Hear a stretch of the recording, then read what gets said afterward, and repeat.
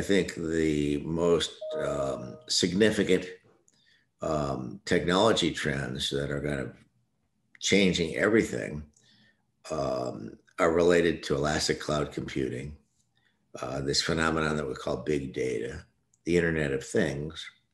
And these three, at the convergence of these three, we find these are enabling technologies for this field that we call predictive analytics, where we're able to solve classes of problems that were previously unsolvable.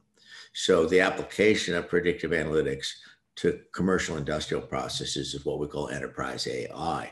And that is where we play in the application of AI to business, commercial, and industrial processes.